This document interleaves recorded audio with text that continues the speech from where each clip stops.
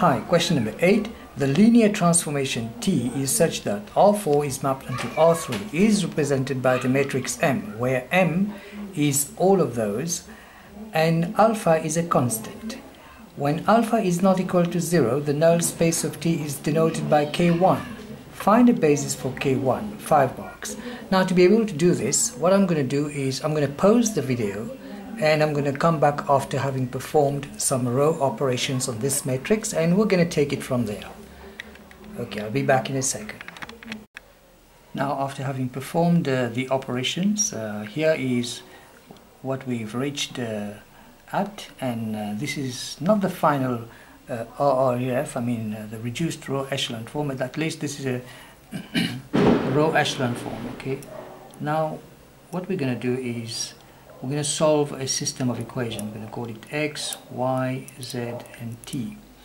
And if we do that, if you multiply 1 times x is x, plus 2y, then alpha z, and minus t is equal to 0. Second one is 2y, minus 3, minus 2 plus, minus 3, minus 2 alpha times z, minus t is equal to 0. And of course now, if we look carefully, we are told that alpha is not equal to 0.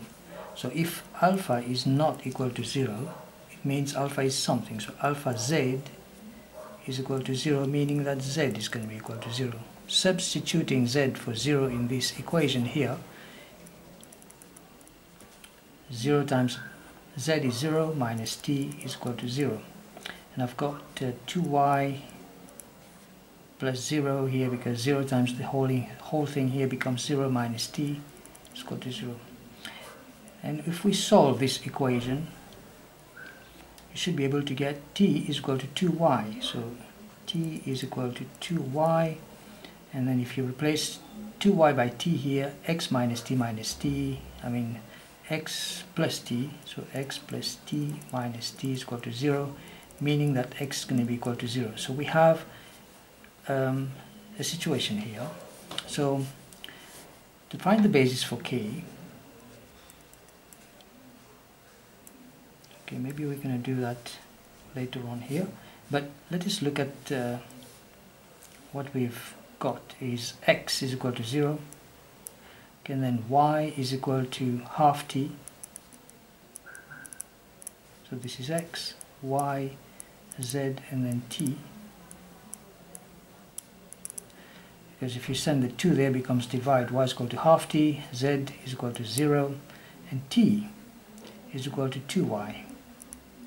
So what are we saying is that this is going to be equal to 0 t over 2, 0, and what is 2y? 2y is t basically. So if we remove and we put t over 2 outside, okay, so if we put t over 2 outside, okay, then you have 0, you have 1, because 1 times 2 over 2 is t over 2, 0 times 1 is 0, and then you get 2 here, because 2 times 2 over 2 is t, and t is here, right? So basically we're saying then 0, 1, 0, 2. So this is a basis,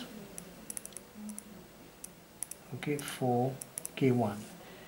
And alright, so that's it. So here's the answer to the first part of the question. Okay, for the second part to this question, we have the null space is equal to the alpha is equal to 0, and the null space is denoted by K2. So if we substitute alpha for 0 into the matrix that we obtained earlier on, we should be able to get 1, 2, 0, minus 1, 0, 2, minus 3, minus 1, 0, 0, 0, 0.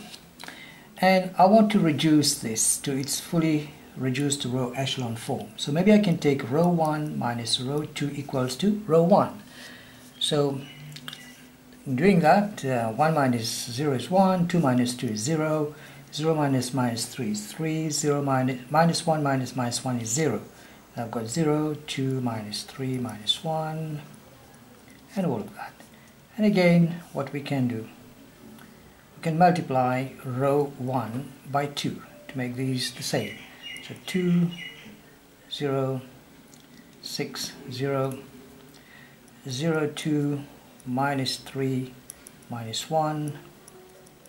And from here we're going to produce a system of equations equaling the 0 vector. So 2, 0, 0, 2, 6, 0, minus 3, minus 1, x, y, z, and t. From here, 2x plus 6z is equal to 0. So what we're saying is that 2x is equal to minus 6z. Okay. Then also I've got 2y minus 3z minus t. 2y minus 3z minus t is equal to 0. We know that t is equal to 0 from here. All of that is equal to 0. So t, one value of t could be 0 here. So therefore I've got 2y minus 3z is equal to 0, meaning that 2y is equal to minus 3z. Okay.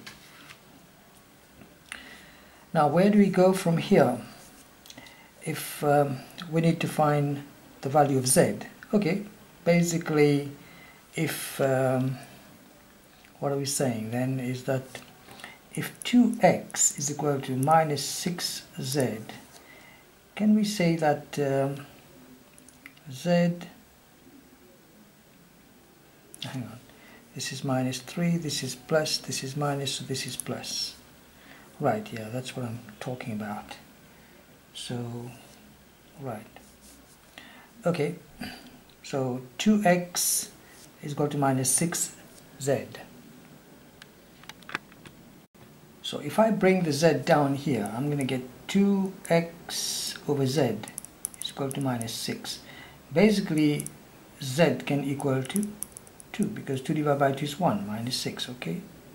So that is one value that z can take, yes. So I think I've got the answer here now. So if 2x is equal to minus 6, I've got minus 6 there. And I've got 2y is equal to 3z, so I've got 3 there. Then I've got z is equal to 2, and then t is equal to 0. And therefore a basis for k2, okay, a basis for k2 is going to be equal to what we just found, minus 6, 3, 2, 0. Now for the last part of this question, determine justifying your answer whether k1 is a subspace of k2. This is say k2. If k1 should be a subspace somewhere k1, okay, it's a subset like, you know. So then a basis vector for k1 should form part of the basis for k2, right? So a basis vector for k1 should form part of a basis for k2. Then k1 is a subspace of k2. Here we are. That should be the last part of the question. Take care.